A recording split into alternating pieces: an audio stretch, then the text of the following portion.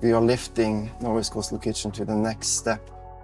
We are bringing in the experience from the chefs along the coast. It's the Culinary Ambassadors that are gonna present their region and their philosophy and bring that into Hurtigruten. My name is Astrid Nässlander. I am the former head chef of Manshausen Island. I was the youngest to receive the chef's prize for my sustainable cooking. Hurtigruten's aim to give people a food experience that reflects the different areas along the coast is something that resonates really well with me. I think we have a lot of good products and good traditions to show, and I think Hurtigruten is a great platform to show that. My name is Halvar Ellingsen. I'm a chef running a restaurant in Vesterålen called Kvitnes Gård. I've lived in Oslo for 10 years, like working on the best restaurants in Oslo and Norway, doing like the national team and competitions and everything. But Coastal Express has been like a part of my life since ever. So when this possibility came, it was something I couldn't say no to. It's really nice to be a part of it and to be able to write menus and make it be even more local.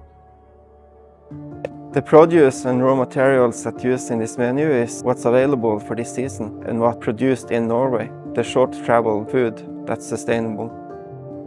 Today I cooked a dish based on this amazing Arctic char that we got on board yesterday in Sortland. I had some purple carrot, I had some cauliflower, some dill and some trout raw on it. We try to think about what is going on in nature, what is going on the fields right now, what can we harvest. Today I cooked halibut with cabbage and sour cream, a little bit of dill, and then we are entering like the fresh onion season. So I fried red onion with the stem.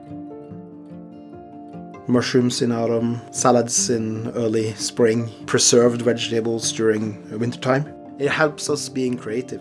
I prepared a dish with king crab from Ballevåg with variations of cauliflower, trying to use the whole king crab and the whole cauliflower as well. It's quite amazing to see the leap that has been taken from the first menu that we wrote together. It's a whole new way of making menus. Being in the kitchen, testing out new dishes, just hanging around with chefs, that's my happy place.